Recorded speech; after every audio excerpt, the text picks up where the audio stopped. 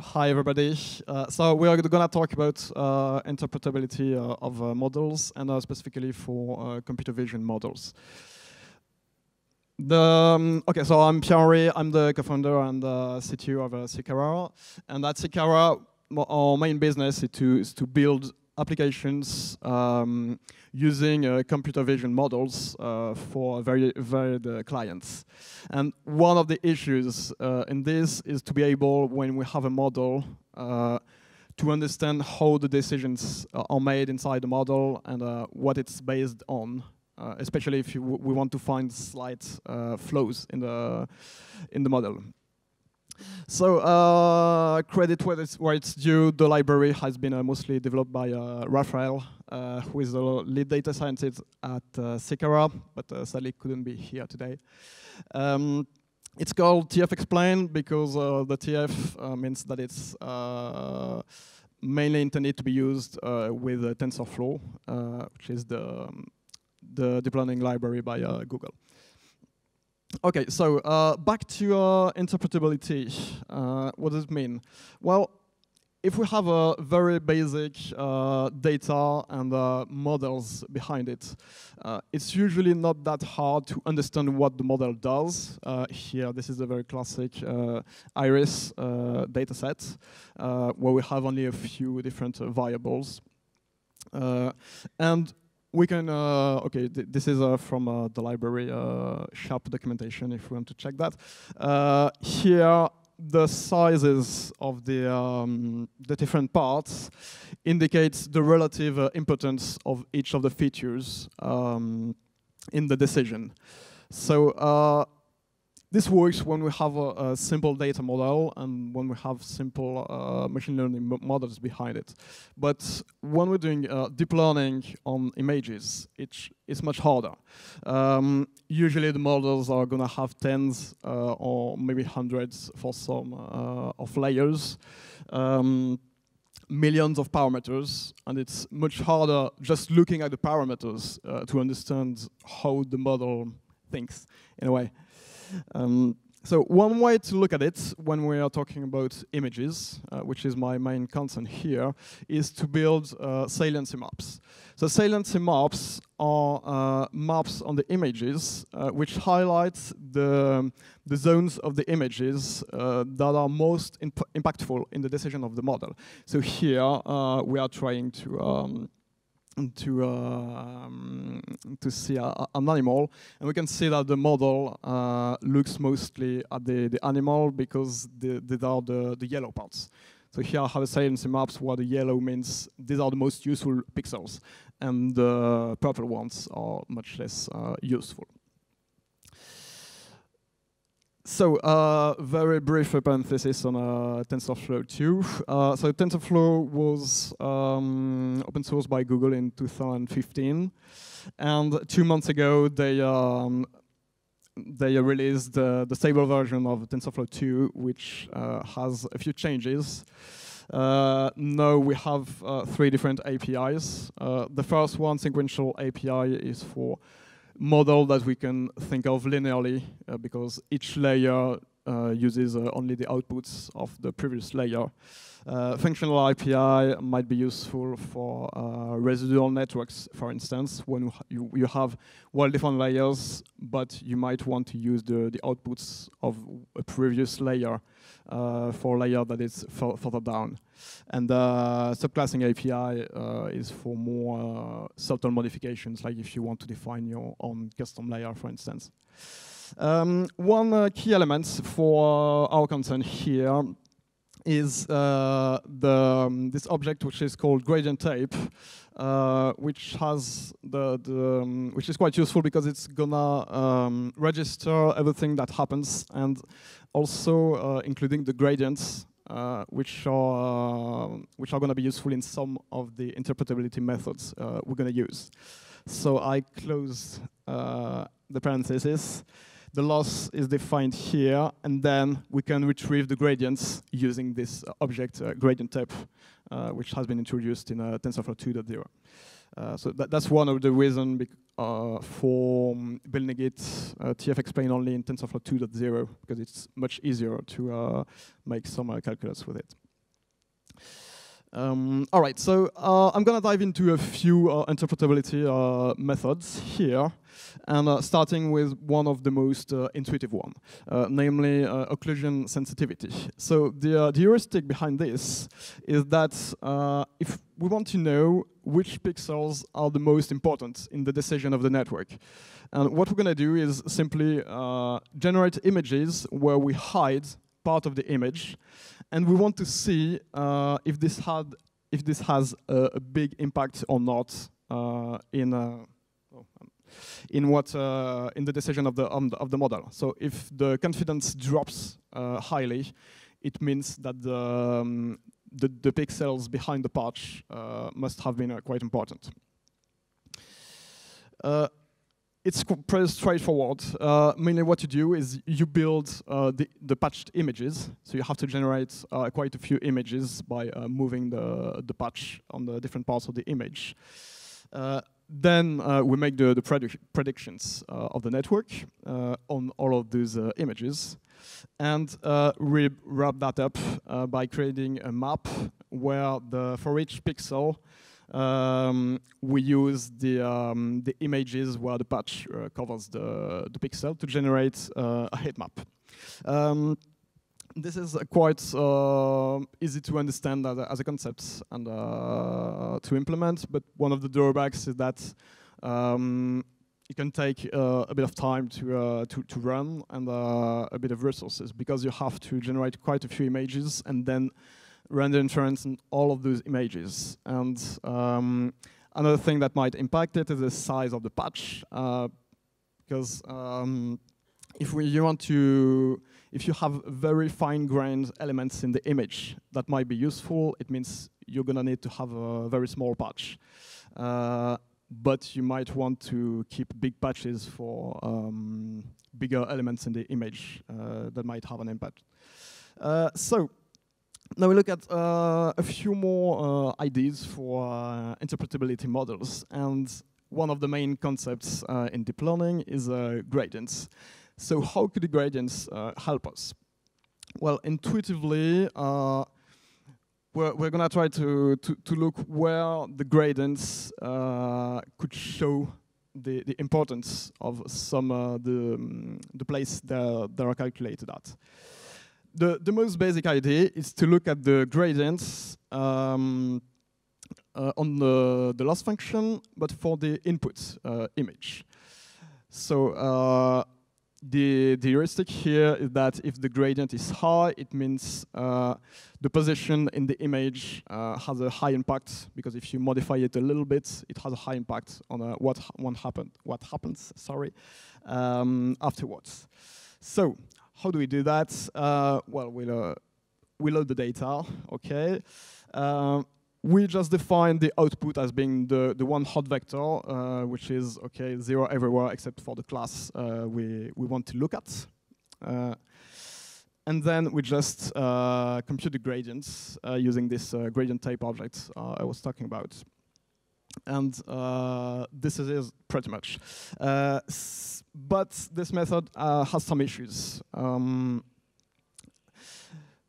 Here, I have the same image of the cat, and I'm trying to have interpretability intuition when I look at what the model does for predicting a cat or for predicting a kite. We can see that it's on the kite class. The image is quite similar to what we can see on the cat class, but it shouldn't be, because there is no reason why the shape of a cat or the specific element of a cat should help define if I have a kite or not. And so, how can we have sanity checks on our saliency maps? Well, there are a few ideas that might help. The first one, and the second one is quite similar, is to try to modify some elements and see if it has an impact on the saliency maps. For instance, if I add some random noise in the model parameters, the intuition is that it should have an impact on the saliency map, because if if I change my model into a model that does not make sense, it should not be able to recognize the same things. However, as you can see, some methods does not change much. So I have different columns with randomized parameters, different random parameters and random noise added, but the saliency maps are very similar. What this indicates intuitively is that the saliency maps shows elements that come much more from the inputs than from how the model analyzes the inputs.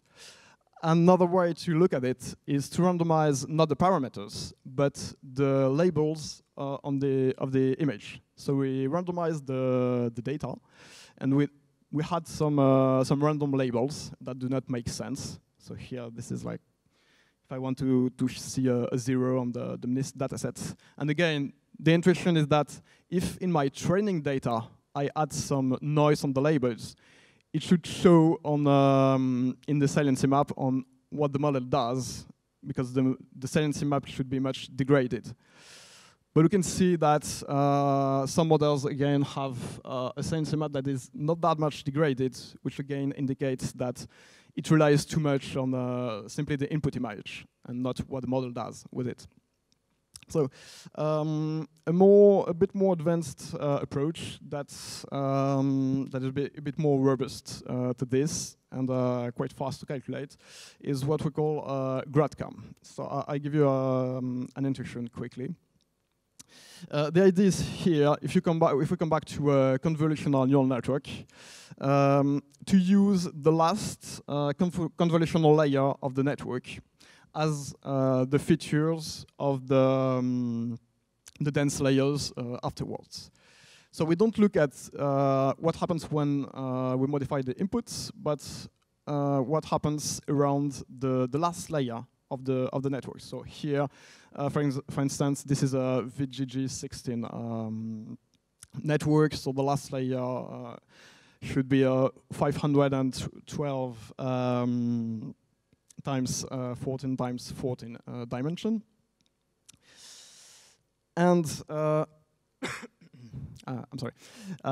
So I have 512 filters that each look at different parts of the image. And I want to exploit this to build a useful saliency map. And the idea behind GradCam is that we're going to use the gradients of the output of the last convolutional layer relatively to the loss as weights on how much each filter is important in the decision. So the intuition here is that if the gradients of the given filter are really high, it means it's used much more for the decision. So I want to show that in the saliency map. So basically, this is a bit brutal. We average all of the gradients for each filter's gradients, and we use that to have a ponderation on on the filters themselves, and then we get the saliency map. So how does it work in the code? Well, the first step, slightly more involved, is to retrieve the output layer and the gradients we want to use, which is the output of the last convolutional layer. Then again, as previously, we get the gradients, and then after computing them, we simply average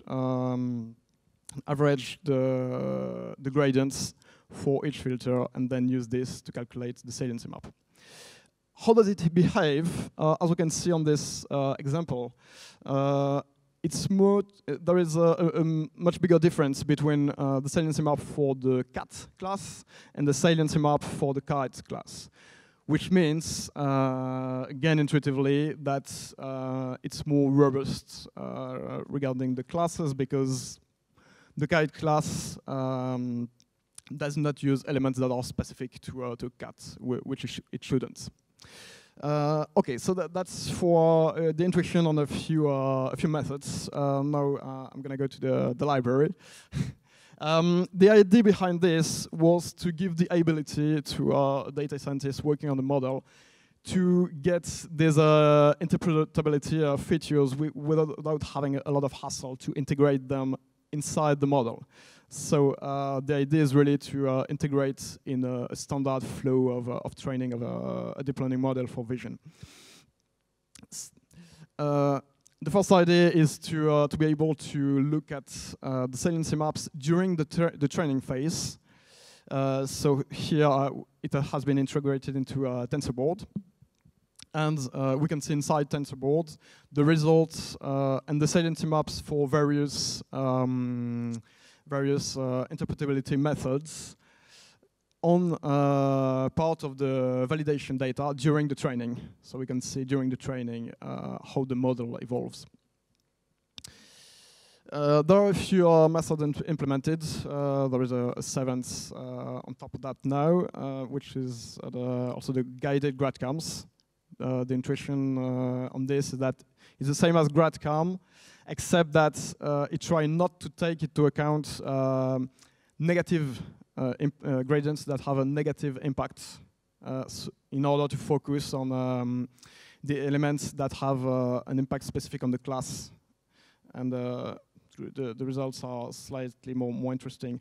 As you can see, the saliency maps are quite different, so it's quite useful to look at different methods, because it's not as if you want to look at the accuracy of a model. There is not like a predefined metric that you can calculate everywhere. It's quite subjective how the saliency map are useful. And actually, even the authors of papers working on this haven't found a specific method. For instance, in the GradCam paper, what they do is they ask to around 50 people on using Mechanical Turk what they thought of the saliency map to be able to judge if it was better or not than other methods. So it's useful to have different method to look at in order not to be oriented in the wrong direction. How does it work if you want to use it? Well, there are two ways to look at it. One is to take a model that has been previously trained, and you want to understand how the model behaves. So here, okay, so you load the model and the data you want to look at, the data you want to look at the saliency maps. Then you simply have to instantiate the explainer you have selected. Here, this is the GradCam explainer. And then we have a standardized method. So the explain method that is used for all of our interpretability methods with the same parameters and potentially some specific parameters. For instance, here, since it's GradCam, we need to define which layer is the last convolutional layer. So block 5.3 is the example for the VGG16 model, for instance. And then this is it. The other way to look at it, as you saw in the TensorBoard example, is to look at what happens during the training. So then here what we do is that first, we want to define which images we are going to be looking at. So we define the validation datasets we want to generate the saliency maps for. And then we have a callback method that we can create, and you just need to call it during in the training phase. So in the fit methods, and that's it. And what happens is that during the training, the saliency maps are going to be generated in a format usable by TensorBoard, and then you can retrieve them in TensorBoard, as I showed you slightly before. That's it. If you want to install it, there is a Python package, so it's pip install tfexplain, and that's all. And have fun. This is licensed MIT, so you can use it pretty much however you want. And don't hesitate to give us feedbacks on it. Thank you. Thank you, Pierre-Henri. So I suppose this is a new field of development, explaining the models, and this is key. So do you know of many other projects that work on this? There are a few projects. Ours is very specific because it was our need to TensorFlow and images. Mm-hmm. We intend to look at NLP still in TensorFlow next year. But there are maybe more known projects such as SHAP that some of you might have heard of. That are more generic, I would say. But we didn't find many projects that were both maintained and including the specific methods for images we were looking at in TensorFlow. Okay. So we kind of had to build it. It's one of the rare projects that we need to explain AI, because a lot of people are concerned. And so thank you for all of us, because this is key.